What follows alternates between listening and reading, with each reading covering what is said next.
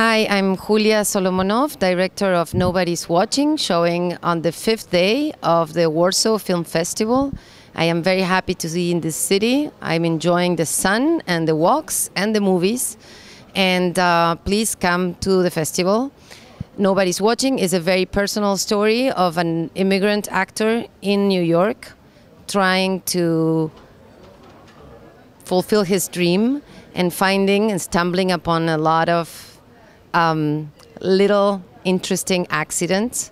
It's a very touching, funny, sometimes sad, sometimes sweet, sometimes bitter story.